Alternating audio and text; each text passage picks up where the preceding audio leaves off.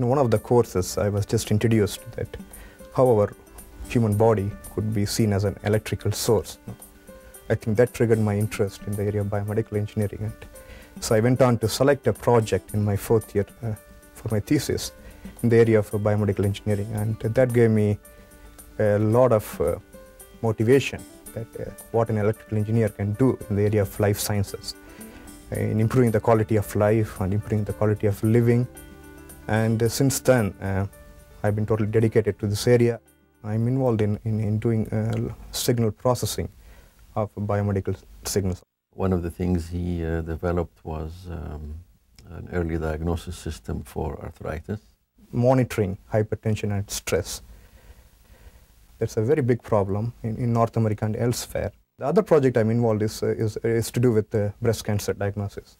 Dr. Sridhar Krishnan is a brilliant scientist who's made significant contributions to his field of signal analysis, where he deals with potentially life-saving medical applications.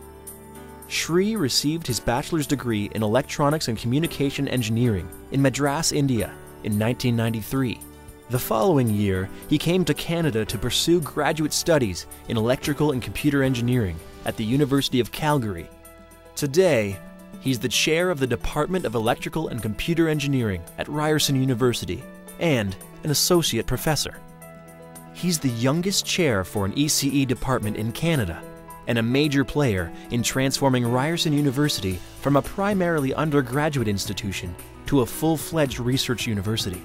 He's built a strong research group that focuses on the two areas of medical image and multimedia information.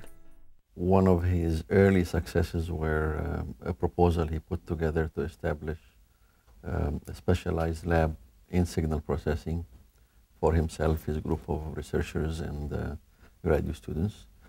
That won a CFI grant. And I think that was the beginning of good things that he did at Ryerson. Shri plays a lead role in transferring biomedical and multimedia technologies to industries and national research laboratories. His projects include breast cancer diagnostics and monitoring hypertension and stress. Our idea in the project is to detect hypertensive and stressed subjects non-invasively, totally non-invasively. For example, if somebody is putting their finger on the mouse, computer mouse, the system would do a background processing and through the computer will let the user know that it's time for you to take a break. And if we are successful with mouse, we could move on the sensor to other parts of the body. We could probably implant the sensor on a wristwatch so that there is a continuous monitoring. This way, individuals can take care of their own health, so that would lessen the burden on the healthcare. Arthritis is also a serious problem. So this project involved people from sports medicine, from surgery department, and we had some success. And probably we are one of the very few groups in the world which is focusing on analyzing vibration signals from knee for arthritis.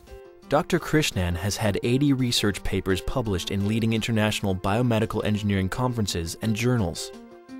He's an outstanding role model and mentor to his students, and is generous with his time, advice, and enthusiasm. Dr. Krishnan always goes the extra mile to kind of make learning for us an enthusiastic, very vibrant experience for us. We're always very excited about our field. You can send Dr. Krishnan an email Sunday night at 1 o'clock in the morning and you're still going to get a response before you're in on Monday. Outside of his job, Shri volunteers his time as chair of the Signal Processing Toronto chapter of the Institute of Electrical and Electronics Engineers. He founded and organized the International Conference for Upcoming Engineers, a forum that exposes undergraduate students to the research community, and he actively volunteers for organizations that work to empower Tamil youth. Goals for the future is it's definitely to see a world where medical devices are as common as a cell phone.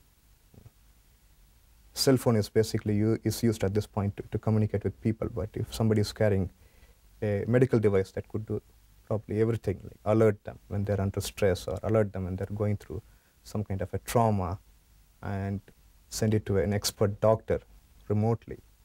And if this is carried by at least half of the world's population, I think that would be a great achievement. And In 2005, Ryerson University awarded him the Faculty Research Excellence Award. His contribution to the education, to development of new research ideas in the field speaks volume for his contribution to this university, and to the society in Canada. I don't see anybody more deserving than this award in recognition of what she have contributed to us and to Canada in general.